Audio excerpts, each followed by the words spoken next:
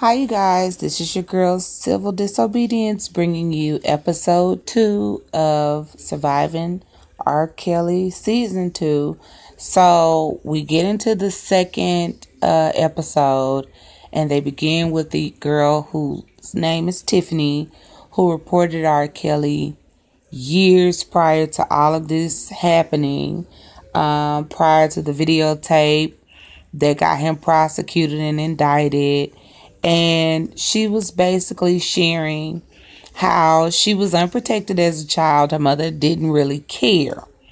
And this is important because what you have to understand is if parents do not inform the police, if parents do not inform social services, it leaves the child open to this type of abuse. So I just want to share with you all a sound bite from what she said. Had a sexual encounter with Robert. It was in a very minor way. I remember one time I came to the room and he asked me to take my shirt off. And he fondled my breasts while he was having sex with somebody else. I mean, I was never okay with it, but I felt like at least I don't have to have sex with him. But I always felt like you can't be enjoying this because I'm not. And it's got to be obvious that I'm not. So why are we doing it? But he didn't care. I'm assuming that someone said something about all the young girls being around because we went from bring your friends, bring some of your friends, every time, bring some of your friends. We went from that to nobody can come.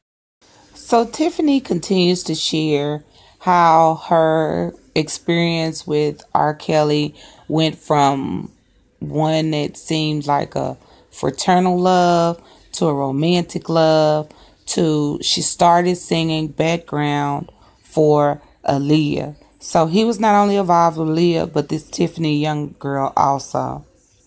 We also have to remember that these are allegations that have not held up in court, and a lot of the victims have already been paid out. As you can see, Aaliyah is key to everything. My understanding of what happened between Robert and Aaliyah Dana Houghton begins with Barry Hankerson, who was the manager who oversaw Kelly's rise to superstardom. He had a niece, Aaliyah Dana Houghton, and Hankerson paired Aaliyah with Kelly. And Kelly wrote, recorded, produced, and titled Aaliyah's debut album, Age Ain't Nothing But a Number. We became really...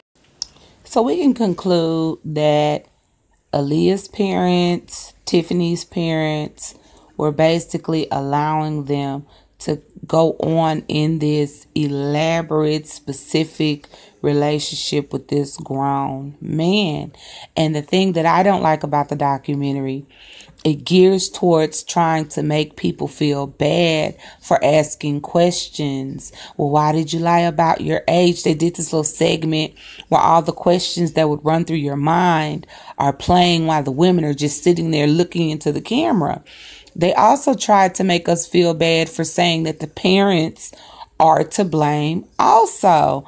But you guys, I'm sorry. I feel like if your child is out to a certain time and you're allowing them to party with grown people, you are to blame. So let's hear this segment from one of the other backup singers that was friends with Tiffany.